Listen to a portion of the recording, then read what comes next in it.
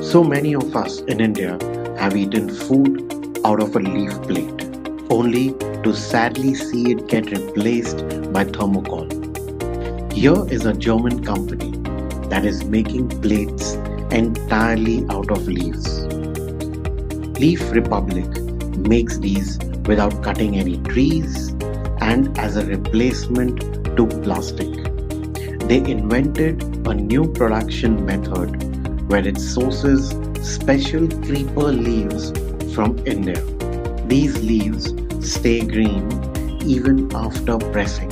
It is 3-layered, waterproof and biodegradable in just 28 days. Time for us to go back to some of our traditional practices for sustainable living. Remember to subscribe to our Bharatvani YouTube channel.